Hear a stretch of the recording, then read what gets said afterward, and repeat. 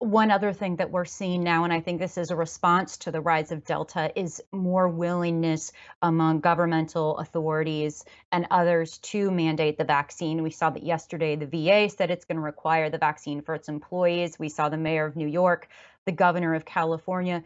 Do you anticipate seeing more in this vein, more requirements?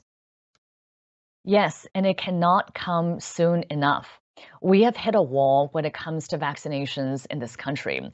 We're just not going to get anywhere close to the vaccine levels that we need in order to prevent another surge of coronavirus and the development of new mutations and new variants over time.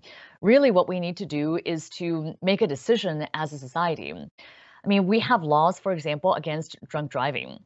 You can drink in your home or in private if you would like. But we have a law saying that if you want to get behind a wheel where you could potentially endanger other people, then that's not allowed. That's against the standards of conduct in our society. I think at some point we need to make a similar decision about the vaccine. You can remain unvaccinated if you so choose.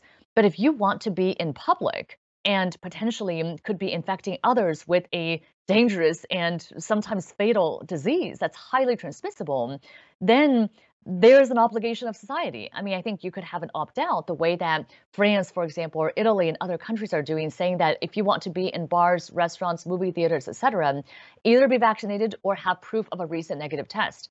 I hope that we move in that direction as a country here, because at the end of the day, I don't really understand why people have the choice to be infecting our vulnerable children or immunocompromised people, or even others who have taken the responsible choice to get vaccinated.